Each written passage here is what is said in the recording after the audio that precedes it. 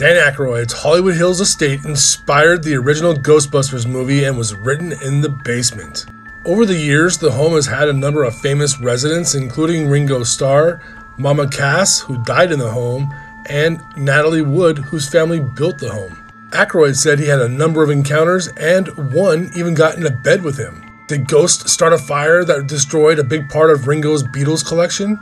Beverly D'Angelo bought the house in 2008 and has lived there ever since, so she's cool with ghosts, or it's all just a big Hollywood legend. She's not selling, but comps put the home at about $5.5 million. Hey, I'm the SoCal Realtor. Follow for more little doses of the Southland.